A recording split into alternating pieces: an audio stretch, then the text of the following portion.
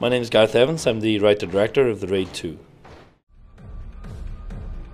So this scene is about an ambush in a nightclub, and we establish earlier on in a conversation that it's a jam-packed, busy nightclub with a lot of people. And this guy is sort of like a hitman who's fallen on tough times,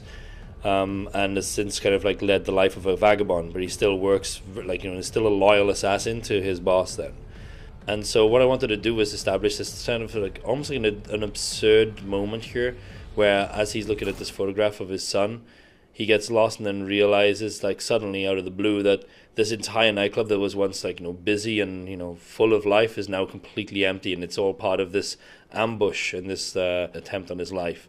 Now, obviously, like the idea of doing that kind of straight cut from the busy life of the nightclub and the music and then just cutting it straight to silence, on a realistic level, okay, this is not logical, but I just love the idea of that change of like visual and audio landscape to give you that feeling of like this inevitable sort of tragedy is about to happen. So this actor is Yayan Ruhian. He's been a martial artist, has worked with us since the first film Moranto up until now, and he's playing Bracoso in this after playing Mad Dog in the first movie. Now this fight scene, it was very much, we designed the fight scene a long time ago, but then we started to adapt as we found the location, because this nightclub, as you can see now, has this very interesting sort of like tiered structure into the balcony.